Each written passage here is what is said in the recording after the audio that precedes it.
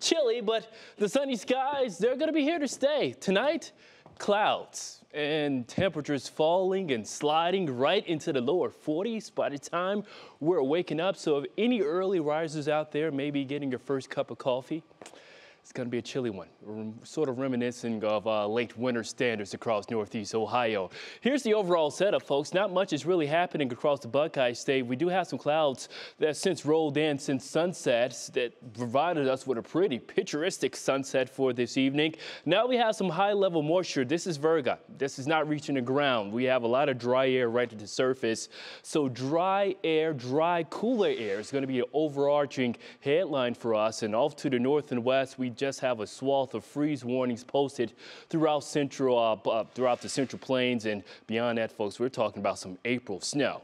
No April snow for us, but I just wanted to depict just how cold this air mass is, and that's how it's going to be rotating in our direction. You just see how it's evading in southward closer to northern Missouri, and that eventually is going to be arriving here across Northeast Ohio by the time we approach not only for tomorrow night, again for Monday night. So just a classic cool snap. So if you have any outdoor vegetation that's sensitive to cooler temperatures getting closer to the freezing mark, you may want to bring them in for this weekend. Tonight, remaining comfortably above the freezing mark because of the clouds, a west wind around 5 to 10, so lower 40s is how we start off your Saturday morning.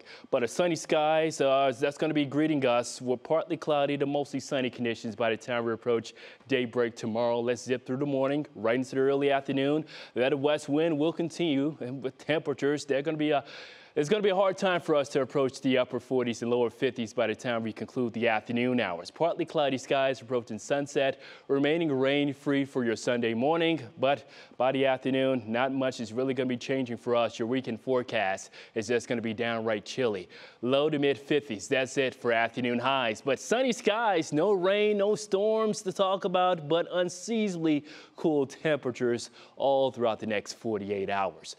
Which brings the possibility of some freezing temperatures. Off to the west again, we do have freezing warnings already in effect. I do not believe we're going to get that cold, but upper 30s to mid 30s, that could be some concern when it comes to the frost and freeze, especially for communities just south of Lake Erie. So again, for our outlying communities, things could get somewhat cooler. Here's your 7-day outlook, which is Union Home Mortgage 7-day outlook. As we go closer to the weekend and beyond that, lower 60s on the way for your Monday. Tuesday, we included some evening shower chances with temperatures eventually warming up to near seasonable norms, mid 60s, then another cool down on the way by midweek.